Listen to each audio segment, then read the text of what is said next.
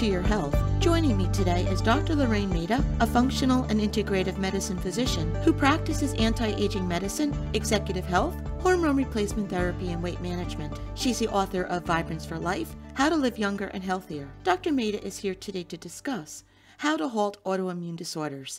Welcome, Dr. Maida. Thanks for joining us. Thank you for having me, Joan. Dr. Maida, we hear so much about autoimmune disorders these days. Can you explain to us what they are and how common they are? Well, the National Institutes of Health estimates that over 23.5 million people suffer from autoimmune disorders, and the amount of autoimmune disorders are rising. It's more common in women than in men, and most people have a genetic predisposition to it. People must have heard of these disorders. The most common ones are Hashimoto's thyroiditis, rheumatoid arthritis, lupus, ulcerative colitis, Crohn's disease, multiple sclerosis, and even celiac.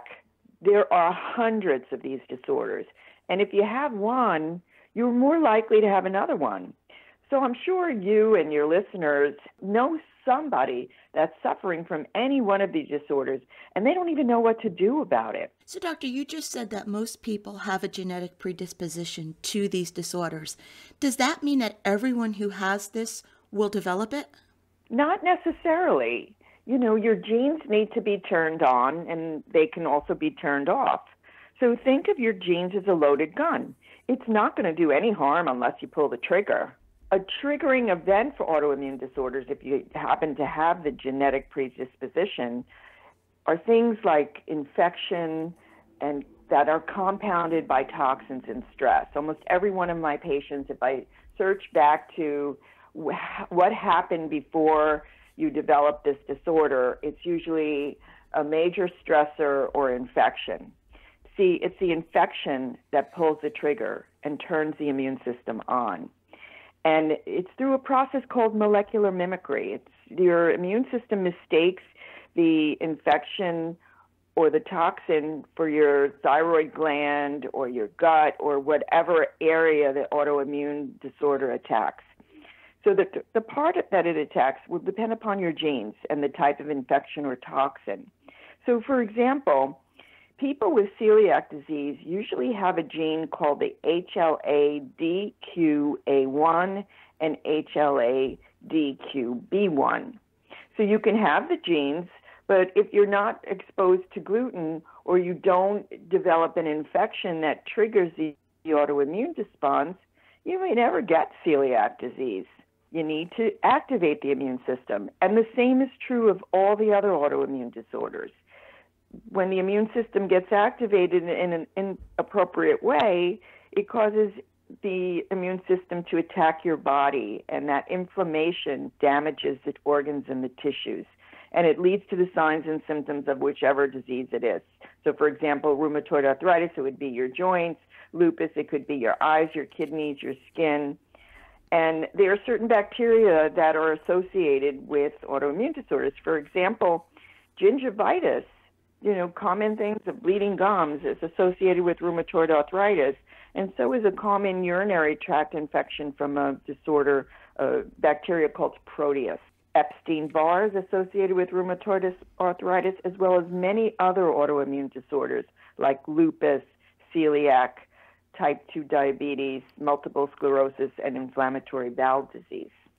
So understanding that taking care of infections early on, managing your stress, and keeping the immune system in check is going to be critical for preventing or managing the autoimmune response.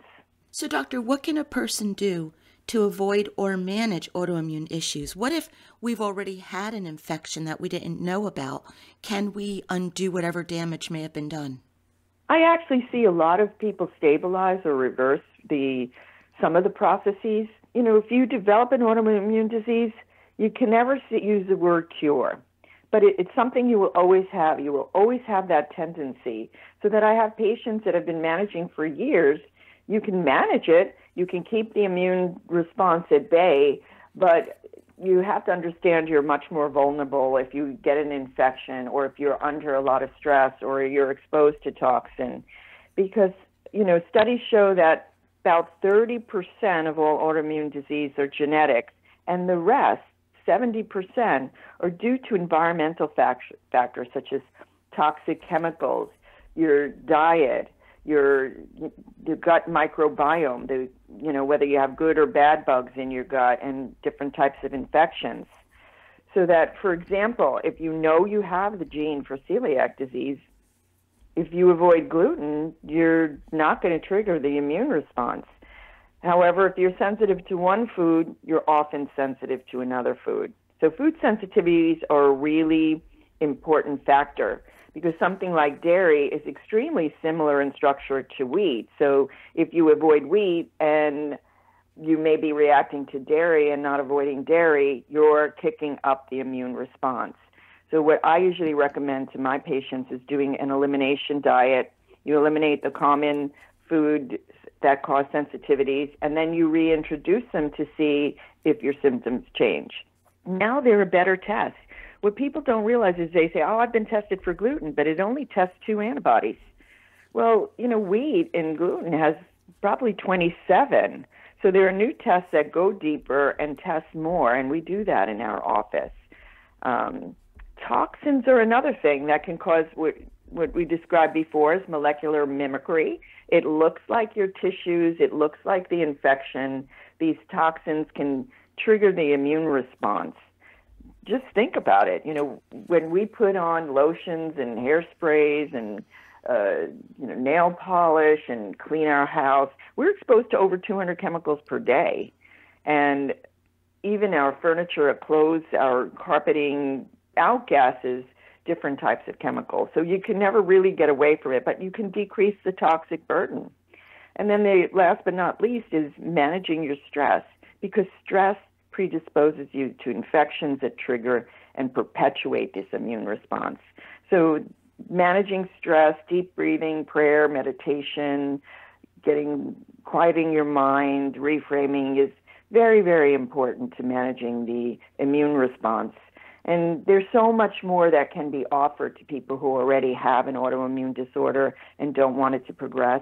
As a functional medicine doctor, there's so much more that you can offer people to manage the immune response, because many of my patients live very happy, healthy, carefree lives, and they don't need to rely on medication because they're willing to change their habits and manage the disorder. And doctor, if you think about it, having some control over approximately 70% gives us a lot of power.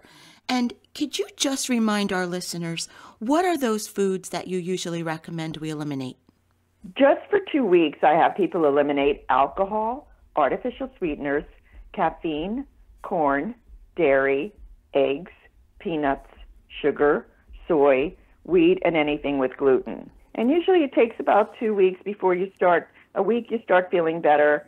And when you add the foods back in after 2 weeks, if you experience a symptom, and there's a symptom questionnaire I give my patients, that means your immune response has been kicked up. And that's a food to avoid. And sometimes you can heal from it. But this is something that should be monitored and addressed.